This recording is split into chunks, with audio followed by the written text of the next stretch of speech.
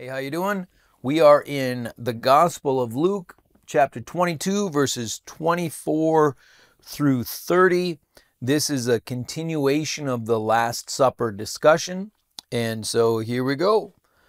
Also, a dispute arose among them as to which of them was considered to be greatest. Jesus said to them, "The kings of the Gentiles lord it over them, and those who exercise authority over them call themselves benefactors. But you are not to be like that. Instead, the greatest among you should be like the youngest, and the one who rules like the one who serves. For who is greater, the one who is at the table or the one who serves?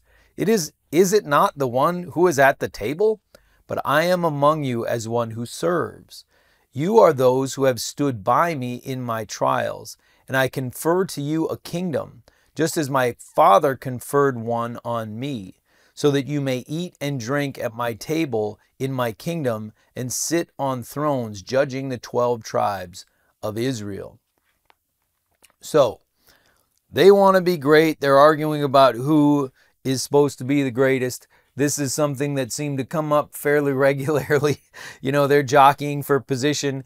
And, it's so important to recognize that the apostles were just normal people. They wanted to know, am I above average? Am I below average? How do I line up? Where am I in the pecking order? They wanted to know that. And they wanted to be at the top. And so there's, oh yeah, I'm better than you, and that sort of a thing. So there's this dispute among them about who is supposed to be the greatest. And I find it every time that something like this is described in the scriptures, you don't see Jesus say, "Quit wanting to be great. You're just a pathetic worm. Quit trying to be somebody." He never says that. What Jesus does is he redefines greatness. Says, you want to be great in the kingdom of heaven? That's different than great in the world. So go ahead and be great, but be great in the kingdom of heaven way. Be great in the way Jesus was great. And what is that way? It's the way of the servant leader. Jesus, the servant Messiah, the servant King, the servant Son of God, a bit of a bizarre concept for us today, and for them back then, it was just a mind-blowing concept.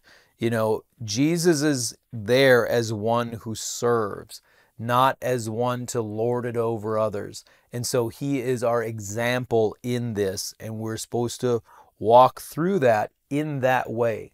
So we are called to be servant leaders, both humbly serving and great leaders, great people in the kingdom of God way. So we want to have great influence. We want to make a difference in other people's lives. We want to be powerful in the kingdom of God as we serve, servant leaders. And then Jesus finishes that out with kind of a reiteration of, you are supposed to be great. You are those who have stood by me in my trials, and I confer on you a kingdom, just as my Father conferred one on me. So he's saying, look, you are great. Be servants. This is what greatness in the kingdom of God means.